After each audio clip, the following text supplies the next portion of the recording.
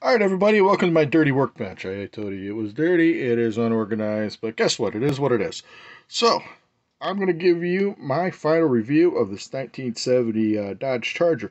This is the second time I'm going to film this because I started filming this about an hour and a half ago, and the tornado siren started going off. Here in the Chicago area, we got hit with a big supercell. They had 84-mile-an-hour winds registered at O'Hare Airport. So luckily my area didn't get any rain. I was just to the west of it, but I know I called my mom because they were in a direct path of it, so everybody's okay in my family. So I hope everybody's okay too. I didn't see any news if anybody was hurt or what. I know there were some downed trees and stuff, but yeah, so yeah, a couple tornadoes ran through the area just now this evening. So welcome to summer in Chicago. So, like I said, I hope everybody's okay. So, here's my review. I guess it's a review, but I'm just showing you my build of the 1970 Dodge Charger. It's Dominic's car from the Fast and Furious movies. I love the Fast and Furious movies for one. They're great movies. I really liked them when they were originally street racing movies. Now they're kind of like private militia type movies. But you know what? Still got great cars, great acting. I love the people in the movies. They entertain me. And you know what? That's what movies and TV is supposed to be all about, right? Entertaining yourself. They entertain me, so don't have to think about it. Plus, I get to look at cool cars, because I like cars. So anyways, I showed you earlier I was building it. I had the interior going and the engine going. You guys were loving the engine, so I really appreciate that. I had the car painted in a Tester's blue, which looked really, really sharp. And I said I probably should have used it for a 69 Camaro, because I really, really thought that was cool. But I had two cans of it, but coming down to the last spray that I had wanted to do on it, it kind of, I don't know what's the word I'm looking for, sprinkled itself all over. So I took a can of, woo, box goes bye-bye. Anyways, I took a can of Tamiya, I think it was Mica Red, and I sprayed over it because I had it sitting there and it was just sitting there waiting for me to use it. Problem was I used a Tamiya paint over a Tester's paint, so I didn't really get a great result of the paint job. So, me, trying to be ingenious as I am, I scrambled to look for decals to put over it because, this is kind of a race car here. And, make it a race car. Yeah, it's got the roll cage, the big fatties on the back. So I'll make it a race car. What I ended up doing was I found the decals that I didn't use for the 1968 Dodge Charger. If you're making it the race version, I took the 68 Charger. I took the 68 Dodge Dart decals, and I kind of mashed them together. So here is, let me move the car here so we can see it. Let's lower down here on this dirty workbench. This mamma jamma of a car. So like I said, the paint is not that great. As you can see, it's bubbly, it's cracking, got that orange peel. So that's why I put the decals over it. So that does try that again without the stroke. The striping was from the 68 Charger. I believe that was from the 68 Charger. The Dodge and the sponsors were from the Dart. This was from a set of American decals that I got that I was using for the Nova kit that I did. What was it, the 71, 72 Nova that I did? The 911 appreciation build. I don't want to call it a 911 appreciation. That sounds bad. 911 memorial build. Let's go with that. Memorial. A lot of you guys have already seen that. If you haven't seen that one, go check that one out. So, the striping on the top. I should have put the striping on the back there because it's continuous striping. I didn't do it. One stupid thing I really did that was stupid was I put the back on and then put the car onto the chassis without putting the damn tail lights on. So here I got all the tail lights looking really good. But I had to take the car off the chassis to try to get it, push it back in there. And you know what?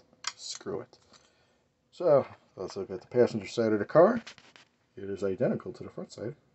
Or right side, left side. Shut up, Chris. This is not one of my better videos. Which is good, because it's not one of my better cars.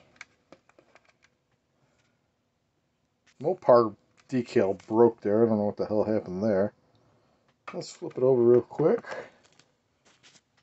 Nothing special. This is the one with the chassis that I put over a candle to try to bend it, because the chassis up front here was all sorts of warbly wobbly crazy. And as you can see, it doesn't quite sit straight, which is alright. The engine actually doesn't sit straight in here either, which I'm wondering if it's because of the chassis. But then again, it gives it, room to rumble when you start it. It'll go. How'd that go again? But it does. Alright, thank you for that. Now, when you open up the hood here, I still have the blue from the inside. Or the blue that I originally painted it. Because I'm a dork. So I guess it could have a backstory saying the guy repainted the car. And then went to drag race it. So here's this fancy engine. It's got the hook. Oh, see, the hook fell off the... they give you these awesome pieces here to, hinges was the word I'm looking for. I'm really stroking out on this video here today. I apologize, guys. So it goes up and down, but they just sit on there and then they fall off anyways. So here's that fancy ass engine that you guys all liked. Which I appreciate that you guys all liked. Here, see, now I focused in on all the orange peel there. What garbage paint job. Hey, at least it's got a good engine. So, alright. That's that. The engine is definitely the pride and joy of this thing. The interior was the gray, the blacks, dashboard. Hard to see it, so I can flip it around here. Yeah, nothing special there. Steel roll cage. The roll cage fell off when I was actually putting the interior into the body there, and so I had to re-glue it from the inside, and then I messed up the paint on the trim there, so I got to retouch up that trim. Anyways, let's just look at it from afar and enjoy it. Get your oohs and ahs. Oh, I dropped the camera. What a doofus. This is not my better video. I apologize, everybody. So anyways, I'm going on over 7 minutes of talking about nothing. So here's the 1970 Dodge Charger. Not one of my better builds, but I think it's cool nonetheless. And you know what? You can't have a win every build, right? Alright, so the next one on my list is actually, I'm going back to the, I had the video of the Dale Earnhardt car here that had the decals that were all messed up. It was missing the yellow striping on the decals around the 3 and the striping. It was just black and red. I ordered a set of power slides off of eBay. So as I wait for those to come in, I am going to start working on this car. And this car is going to go into storage. That box I'm going to cut up and keep the tops. Because for some reason I always keep the tops of the box. I have a whole stack of them. I don't know why. Just do. It's one of my little quirks. Also, I might clean up my workbench here, because this is just gross. A lot of stuff going on here. There's all sorts of stuff going on here. So anyways, here's my 70 Charger. And if you guys are watching, I hope you're doing well. Hey, the puppy's coming in to visit. Hey, Molly, how you doing? Molly, look up. Hey, Boogie. Here the dog's looking. There you go. How you doing, Boogie? You a good girl?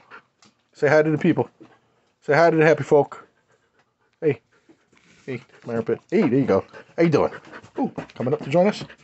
Alright, you good girl. So there you go. So everybody, hope you're all going to do well. Hope you're all going to do well. Hope you are doing well. This video is not my better videos. So I'm going to stop now before you guys unsubscribe to me. By the way, if you're not subscribed to me, subscribe to me. I appreciate it. Alright, everybody. I'll talk to you later. I'll give you updates on the Dale Earnhardt car. I'll see you guys later.